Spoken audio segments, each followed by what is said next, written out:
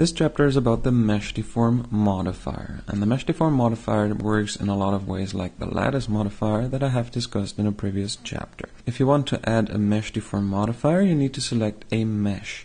It does not work with the letter. For example, I had to press Alt-C to convert this into a mesh.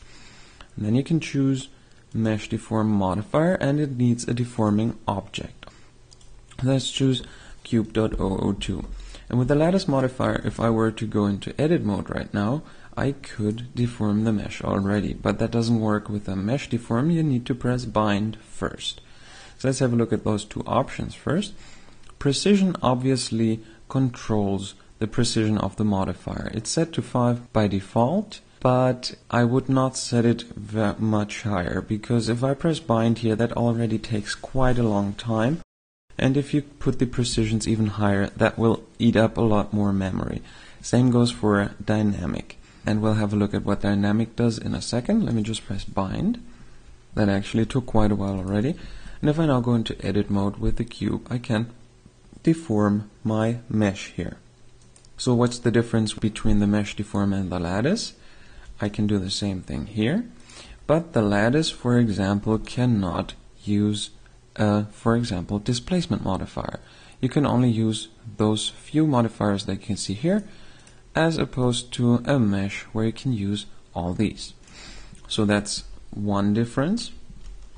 So let's have a look at dynamic and not dynamic. This one has been bound with the dynamic settings enabled, and this one has been bound without it. The dynamic settings basically correct possible errors that might come from additional modifiers. For example, if I were to add another modifier behind this, the dynamic option would correct that. For example, if I were to use the mesh deform in combination with other deforming modifiers, the dynamic option would actually help to correct that. And probably the biggest difference between dynamic and not dynamic you can see when it comes to shape keys. I have here prepared two shape keys. If I use the shape key and make it 100%, you can see they are exactly the same, and just so the deformation is the same as well, I prepared the same thing with the cubes. So I'll just put all of these to 100%, and you can see this one has been bound with dynamic option enabled, and it stays precisely inside the cube, even though the mesh has been deformed by a shape key before it's been deformed by a mesh deform modifier. And this does not go for this one.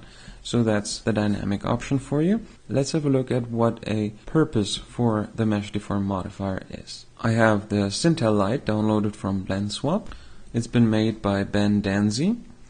And if I select the Sintel mesh here and go to the modifiers, I can see there's a mesh deform modifier, and if I disable it, you can see that the hands jump back. And also, you can see that the clothes here have the same mesh deform modifier applied to them. So, if you have an armature controlling the pants and also the legs, there's a possibility that they are controlled in a different way. Meaning the armature modifier controls them from the inside, which can mean if the weight painting is just slightly incorrect, your legs may poke through the pants, and obviously you don't want that. So the mesh deform modifier controls them from the outside, meaning that it will deform the surface of the clothing and the mesh, in this case the character, in exactly the same way. So using a mesh deform modifier on the clothing of a character can make sure that your clothing does not penetrate the skin or vice versa. That's it about the mesh deform modifier. Thank you for watching.